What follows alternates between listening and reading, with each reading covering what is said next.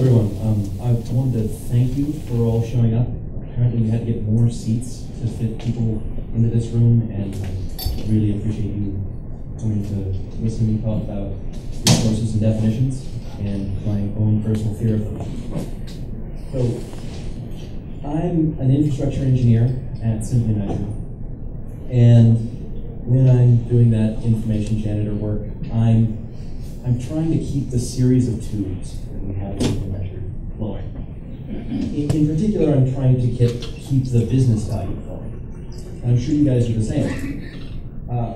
But what business value? Why am I doing this? Because I want to increase revenue, I want to decrease expenses, I want to increase perceived value and throughput, and remove latency and availability problems from my system.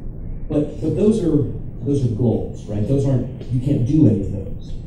What you can do is you can reduce waiting, you can reduce non-utilization, all of these forms of waste that go into your system that prevent you from making the change that you need to do to achieve business value. Well, how do you do that? You do that through change. But what are we changing?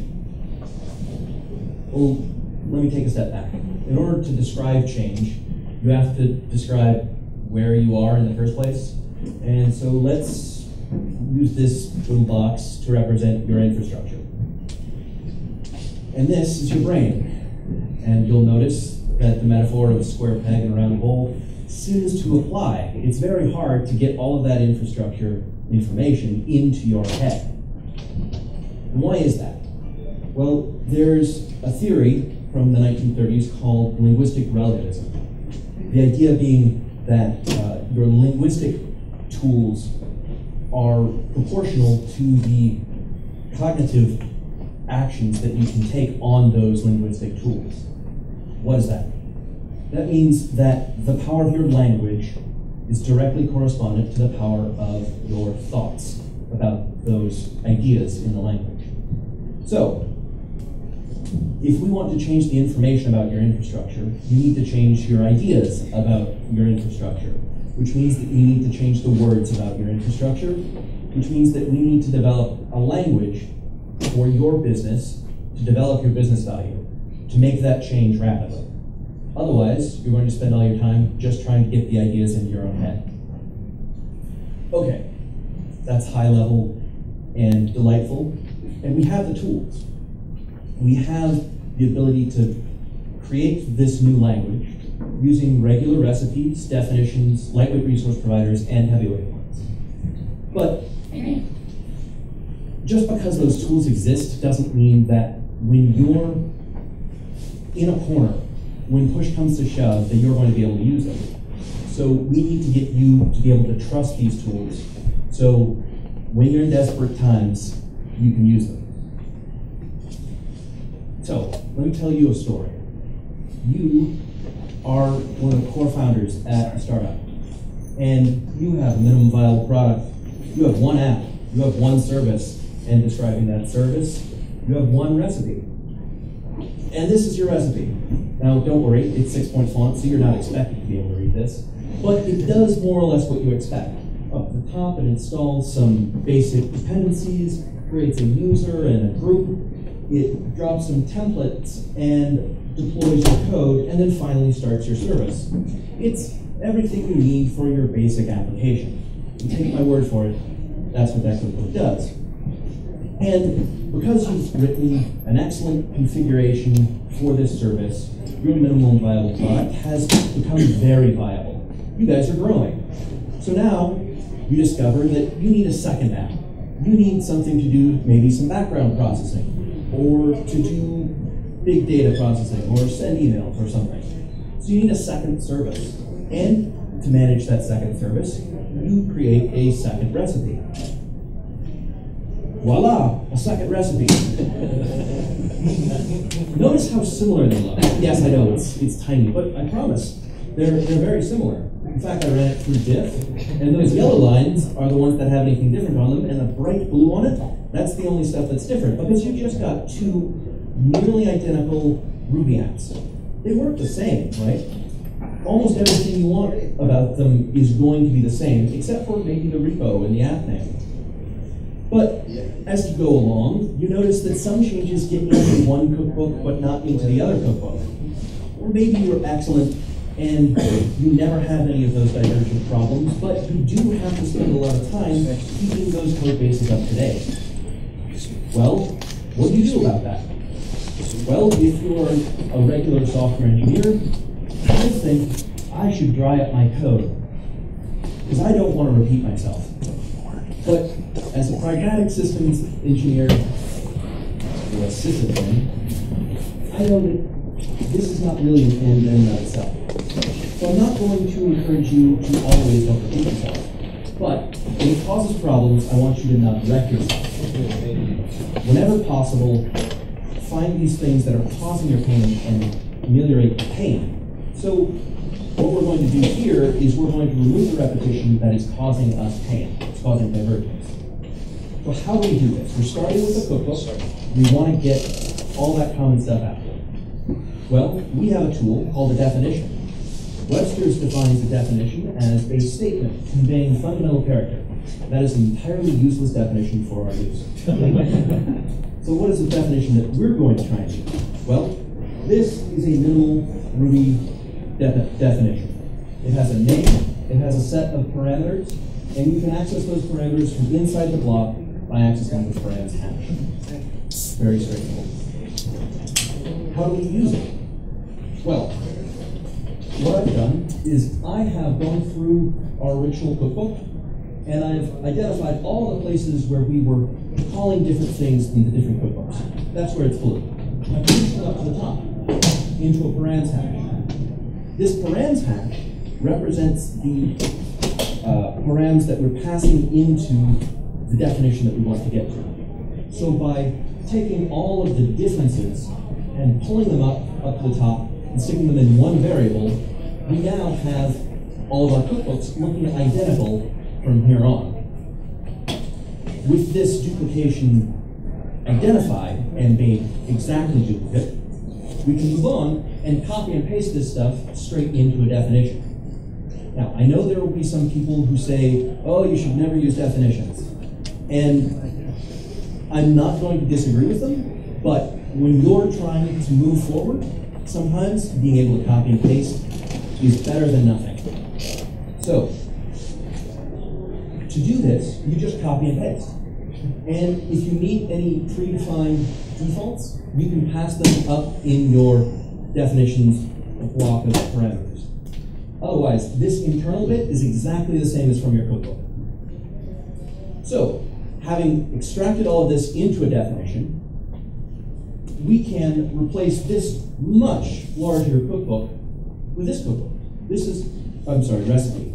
This is an entire recipe calling our Ruby app deploy definition. And as you can see, you can actually semantically see what the recipe is intending to do. But, of course, we've now got these params up at the top, and then we're just accessing them a bit later. Well, when you're refactoring, you want to do it in as small a chunks as possible. So this is what you would actually do. But your end goal is to get here, is to have something extremely semantic that just describes what your infrastructure means to you. So you've inlined all of these parameters, and they're meaningful to you. Now, I'm not going to discuss how you get these values. Service discovery or search or anything else is an entirely different topic that could take at least as long as this talk. But assuming you can get all of these values, this can describe your current Ruby app. All right, so what have we done?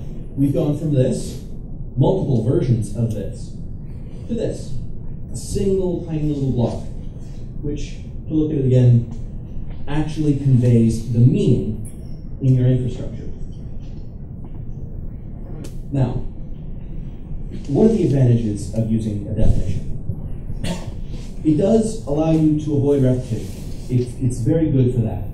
But the main advantage over the alternatives is that it's copy and paste. So when you're in a crunch and you just need to get it done, it can be a solution for you. The disadvantage is it adds another layer of abstraction.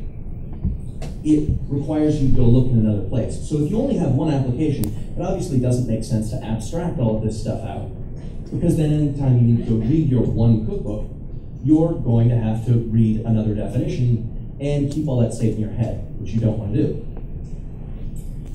So what else could we use this for, besides speaking about application flows? Well, one thing that we do use it for is for a storage map, because we've got a number of the same operations that we use every time we create a directory, we make sure that it's got the right owners, right permissions, then attach a mount to it and symlink it into a final access directory. Because we do those things with all of our storage mounts, a definition is perfect. It's really simple, really easy to understand. And for lightweight things, don't have a lot of interaction with the rest of your system, it can be perfect. Now, I'd like to take a moment right now to talk about how I got stuck. For years, I was stuck with definitions because I was afraid of understanding heavyweight resource providers, because when I got started, there weren't lightweight resource providers. And then when lightweight resource providers came out, I wasn't really sure I understood the notification stuff. I wasn't sure I understood all the semantics involved. And it seemed like I had to learn a lot just to be able to use anything basic with either kind of provider. And that hung me up. So I'd like to get you past that as well. So in our company, we're still growing. We've got our 2 apps, our 2 services today, but we've made a bit of progress and we've found product market fit, so now we've got 3 apps. And this third app's a little different. It happens to have some feature flags, and those change quite a bit more often than the rest of our deploy. But we don't have any way of notifying the deploy that it needs to reload this configuration every time it changes. The reason we don't have that is because definitions don't allow you to subscribe or receive notifications. This is a bit of a problem. Now, there are ways to work around it, but they kind of stink. So if you want your deploy to act like a first-class citizen in Chef, you've got to move beyond definitions. You've got to move into resources and providers. So we're going to start with lightweight resource providers. We're starting there because they take less code to write, and they can be easier to reason about. But there are certain advantages to heavyweight resource providers that we'll get to later. So Webster's defines a resource as an asset that can be drawn on in order to function effectively. And that's not a terrible definition, but for our use, this is more useful. This is a minimal lightweight resource, and this is a minimal lightweight provider. It does almost nothing. It takes one attribute, and it creates one file in temp. It doesn't even stick anything in the file. Okay, so you can look at this, and you can hack around it. But how do we adapt our app deploy to actually take advantage of these notifications of all the features that lightweight resource providers give us? Well, we take this deploy definition, and much like the last time, we take all of the parameters and we pull them together up into a resource object at the top of the file. Now, I'm using an open struct, which allows us to represent the resource using something ad hoc. But eventually, we're going to replace all of these calls to new resource, which are an open struct here, with an actual Chef resource. But this lets the rest of our definition look exactly like an action would in a lightweight resource provider. So when you refactor all of your calls to params to new resource dot attribute, then this stuff, it works exactly like the action. So what you're going to be doing here, once you've got it set up like that, you take all of this ostruct business and you turn it into attributes in your resource. Sorry, I'm getting a little befuddled. Okay, so you've got your resource, and your resource has all of these attributes. You get something for free that you didn't have with the definition. You get validation. So in this case, we've got names which need to be strings and repos which need to be strings. But you can also add the ability to match a regular expression. You can do all sorts of validations if you need to. And that's something that you didn't get with a definition unless you built it in by hand. So having extracted the resource part and refactored all of the definition to use that new resource object, you can now copy the rest of your definition into an action, in this case, a create action, for your provider. Now, once you do that, you won't see a whole lot of advantages. But you will see that you can notify it. And if you need to add another action, like a reload action, which would just be calling a touch to temp restart, if you were doing that, you could easily do that in in a few lines down at the bottom. And this gives you all the power of a first-class resource that you didn't have with the definition. So what does that mean? All of these advantages come from being a resource. You get notifications, you get validation, you get first-class error handling, and you get multiple actions, which is important because most resources you'll discover end up looking very similar to core Chef resources. Usually they'll look like a file or a template or a package, or they'll look like an execute or a service. Most of the time, if you're creating a resource, you want your resource to resemble one of those packages as much as possible, or one of those resources as much as possible, have the same kind of actions, and the same kind of semantics.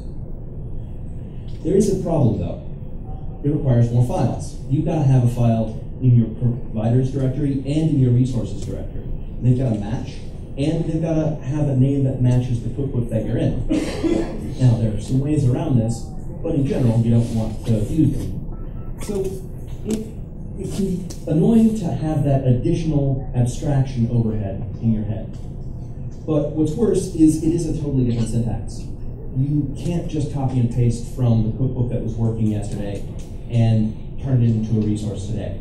You've got to go through a significant refactoring process. But once you do that, you can start getting real gains because you can have resources that really describe things that exist in your company. You can have vhosts that represent actual applications. You can have users that represent all of the things that you really require for users to be set up in your infrastructure. It can drop a SCEL, it can attach them to LDAP, it can make sure that they've got an NFS mount. It can take care of all of those things for you. And if you need to remove them, you can simply add an action to do that for you, which you can't do with a definition. Thanks. Okay, so we've discussed definitions and lightweight resource providers, and most people will only go this far. But there are some circumstances where you need more. Your company's been doing great. It's succeeding beyond your wildest expectations, and even though you love Ruby and you want it to work, you've discovered that now you have to have multiple different stacks. And so your deployment methodology that worked great for Ruby apps, it doesn't work anymore. So you've got a lot of these deployment concepts that apply both to the ways that you want to deploy your Java apps, as well as the ways that you want to deploy your Ruby apps, but there are some core components that need to differ. How do you deal with this? Well, the best way is a heavyweight resource provider. And Webster's defines a heavyweight as a leader in one's field, which, if you actually can use these effectively, you will be a leader in the field of Chef. So, what does that look like for us? This is roughly a minimal resource and provider in heavyweight style. And you'll notice that for a minimal piece of code, it's sure got a lot of code to it. This is why we call them heavyweights. Now, when we're trying to adapt our application deploy to this heavyweight model, we're going to have a lot more code to do what seems like exactly the same thing. So let's go through each of the different components in the resource side. The first is our initialization method. Now, in it, you always get a name attribute, and you can set internal instance variables. These are possibly exposed as attributes on your resource. And then you also get an action. That particular line is wrong. Your allowed actions, you can push all of the available ones, and you can also set your current action, your default action, to what it should be by default. This looks very similar to a lightweight resource provider, where you merely say actions create reload, and the first one is by default the default. That's what this part does. And the rest of this is handled invisibly for lightweight resource providers. Now, once you've got your initialization method set up, you then need to go on to your attributes. Now, all the attributes that you want to act like they would in a lightweight resource provider, you're going to have it take a single value, which is defaults to nil, and then have set or return in here calling the instance variable that you want to set to it and the validations that you want. Now, it's entirely possible that the attribute syntax is going to be pushed down into heavyweight resource providers in the near future. But at the moment, this is what's required. And this is internally what's happening when you call attribute in a lightweight resource provider. So, those are the two things that you've got to do to modify your lightweight resource into a heavyweight resource. Now, let's talk about what you're doing with your provider. Fortunately, modifying providers is much simpler.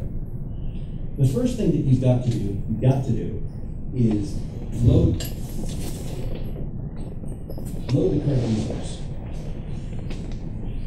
And to load your current resource, you don't actually have to do anything. You can have an empty method if you want. But I strongly encourage you to actually have idempotent resources. And in order to do that, you're going to want to have a knowledge of what the current resource is and how it differs from the resource that you're trying to achieve. So you'll do that by creating a new resource, for example, a Ruby app deploy, based on your new resource, and you're going to further set values by checking, say, the file system or running processes, and make sure that that current resource reflects what's going on the machine. Then, instead of using the action shorthand for your actions, you're just going to stick action underscore in front of it and make it a method, because that's all that's happening inside your lightweight resource provider anyway. Now, because you've got a current resource in your heavyweight resource provider, you can have some of your operations depend on what the values of that current resource are. And that can be useful when you're reading other people's heavyweight resource providers, trying to get ideas for how to make yours better. All right, so ultimately, once we've gone through the full conversion process for a heavyweight resource provider, we end up with these two classes. These are more or less identical to the lightweight resource provider that we were looking at earlier. Now, you're probably looking at this and seeing that I've gotten back to an entirely unreadable font and wondering why on earth would you be doing this? Well, the reason is some of this you're probably going to want to extract. This deploy section here, you may be doing that in a totally different way in a different kind of application deploy. But you can abstract each of these common parts because this is just a class. And you can have descendants of this class. You can have subclasses. You can have mixins because it's just Ruby at this point. All right. So, why are we using heavyweight resource providers? Mostly because they're Ruby. Because anything you can do in Ruby, you can do in a heavyweight resource provider. No worries. It just acts like Ruby. And it does make it much easier to do subclassing. You can pretend to do it with lightweight resources, but I don't recommend it. And it also gives you the opportunity to have multiple providers attached to the same resource. So in our initialization method in our resource, we can override which provider we're passing ourselves off to. This is especially useful if you're doing something like a package resource, which on one system may be using one provider, and another system may be using something different. If you happen to have, say, a user system where it requires you to interact with a remote server, like LDAP, and you want to also be able to use this on your local machines, you could have that resource decide, depending on whether it's a local environment or a production environment, whether it should actually connect to the LDAP server, or if it should just stick a stub username. So what's the disadvantage? The disadvantage is it's all Ruby, and it's not really coming out to help you. So, when are you going to want to do this? You're going to want to do this, first of all, when you start having resources which resemble each other quite a bit. When you start having 3 different resources that have mostly copied and pasted code, with a little bit of differences inside them, subclassing will be your friend. Otherwise, you're going to get into that same divergence scenario that you had all the way at the beginning with your copied and pasted recipes. So here are some of the things that you're definitely going to experience if you go long enough building your own infrastructure in Chef. You're going to have things that look like services, that look like packages, that look like plugins. And in different environments, they're going to share quite a bit of code, but work a little bit differently. I'd also like to send a shout out to a library called Poise. Poise is one of the things that has caused me to be less afraid of heavyweight resource providers and to go out and see how much I can do with resources, even when I may as well just copy and paste into a definition. Poise gives you many of the DSL advantages that a lightweight resource provider has, but gives them to you in a heavyweight resource provider's form. By taking advantage of the magic which is Ruby, it allows those to be much easier to read. And if you have any questions, there was a talk on it yesterday that you should definitely watch. All right, so we've discussed definitions, we've discussed lightweight resource providers, and we've discussed heavyweight resource providers. But the thing is, you're using these to solve problems for your business. And you're trying to create solutions, repeatable solutions for your business. And only you can understand what really need to go into those solutions, what ideas have to be wrapped up in them. And so, you're all writing your infrastructure as code. You can do this. But somebody has to understand it, right? Like if you get hit by a bus, somebody's going to have to figure out what all of this stuff means. And if you build that knowledge into a language, then you can build it into the code. And you can keep it going. We have definitions, we have lightweight resources, and we have heavyweight providers. And you know the differences now. You know how to go from one to the other, how to weigh them. So don't be afraid. Don't be like I was. And when you need these tools, crack them open, use them. Because if you build a higher level language, you can find higher level ideas and ultimately solve higher level problems and repeat and succeed. I'm Joseph Holsten from Simply Measured. As many other people have said, hiring. So, if you've got any questions, I'd love to answer them. For the heavyweight providers, do the classes still live in files in the resources and providers directory? No. They live in the libraries directory. The heavyweight resource providers do not go in the resources and providers directories just because they're named that. Does not mean that they go there. They go with all of the rest of your pure Ruby code in your libraries directory. Yeah, questions? Right in the back. You talked about how to make a. Thank you. You talked about how to make a heavyweight resource provider understand when it's been changed by loading the previous state at the beginning. How do you do the same thing in a lightweight resource provider? Or do you not need to? You can, same way. The thing is, a lot of the time when you're doing a lightweight resource provider, you're just going for something quick and dirty. To implement a load current resource method is perfectly valid in lightweight resource providers, and it works just the same. You then get a current resource instance variable that contains all your state once you've set it up. Which is to say, how do you do it? Well, you do it the same. You mix lightweight and heavyweight resources and providers? Can you mix heavyweight and lightweight resource providers? Yes, you can. Ultimately, they're just classes. The lightweight is a shorthand syntax for creating those classes. But the lookup procedure is identical. So if you create a lightweight resource and stick the heavyweight resource in libraries, but you have the appropriate name, you're just going to find it, and vice versa.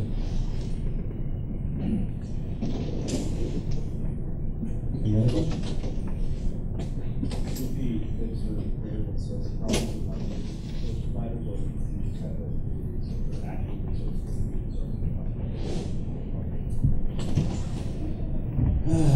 Variable scoping. Could you repeat the question, please?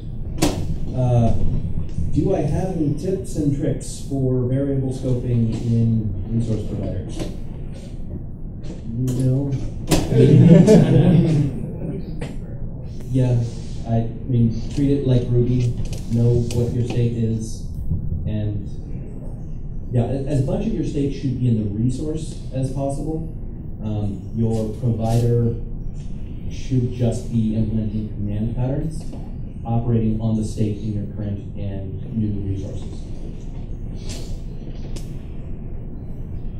Any other hands? Yes. Yes.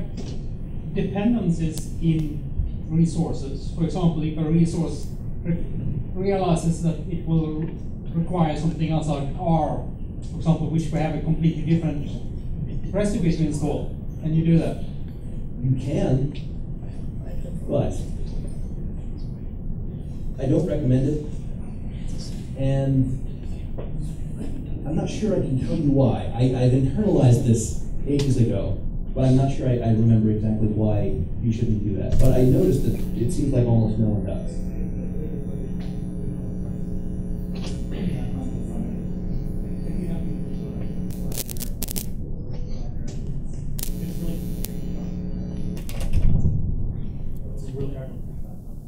So Mia's saying that it's basically very hard to look into that context because you're doing an include recipe from inside your heavyweight resource provider.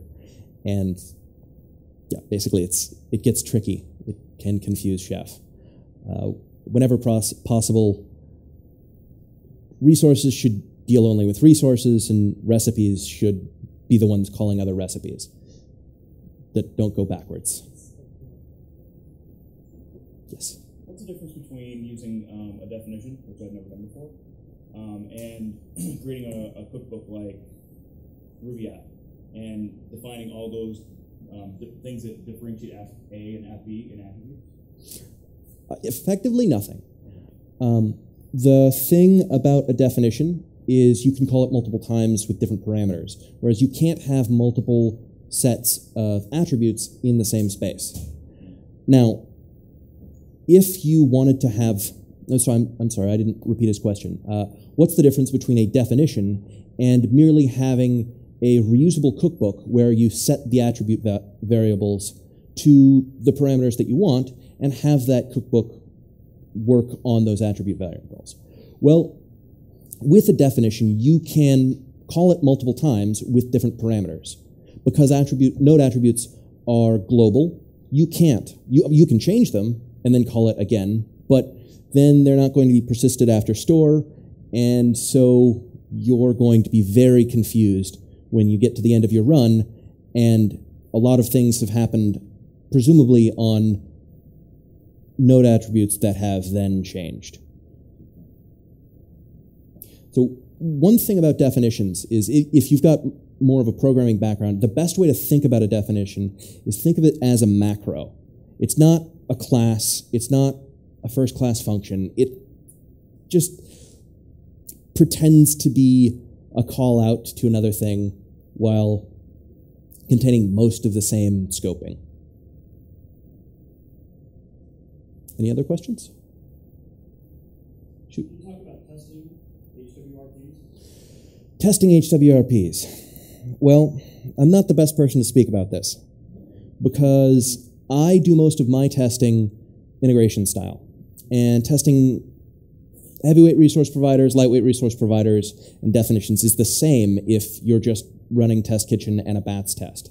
But there's a few people in this room who do unit testing with heavyweight resource providers, and I know that it is much easier with a heavyweight resource provider because it's just a class than it is when you've got to run things through the LWRP DSL or when you're doing a definition. That's because you can isolate the scope that it's in. You can stub out things that you don't want it having access to. You can create a nice isolated container. Personally, I don't work with custom resources enough to have a lot of experience with that. I just do it for the business use case, and pulling out all the unit testing is not something I've experienced with. Yeah. There's a lot of examples of that in the Chef source code. That's a good point. All of the internal Chef resource providers are, heavyweight resource providers, and they all have specs and unit tests for the ship. It's Maya, right? Maya. Maya's just reminding us that the Chef source code has all of its resources and providers are heavyweight, and they've got a lot of testing. So if you want to know some good examples for that, they're there. One last question?